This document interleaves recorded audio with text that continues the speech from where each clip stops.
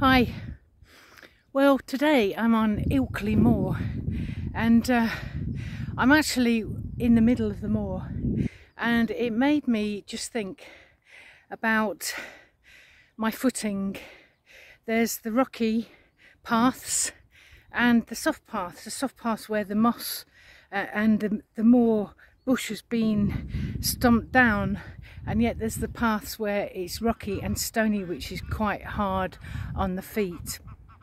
It just made me remember that little story in the Bible about the stony path and the soft path where things can grow, and Jesus was talking about just where people are at in their faith, and you know, you can't throw the seed on rocky ground because it just won't grow, but if you throw the seed on the soft ground, then it starts to take shape and fruit. And if we look at this path here, there's the rocky side, which is barren, and then at the sides where the bushes are trying to break through with flower and beauty. So that made me think about the conditions of people's hearts, really.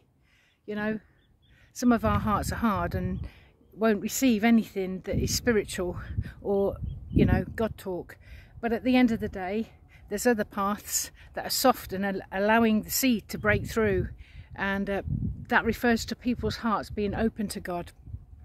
So my prayer for you today is that in all you do, just seek the things of God, because the more you do, the more it will not be a God that is distant and difficult to break through, but it will be a God that can really do amazing things in your life and transform your heart in an amazing way. And all I would say is just allow him to touch your heart. So that's my prayer for you today, and on that note, have a nice day.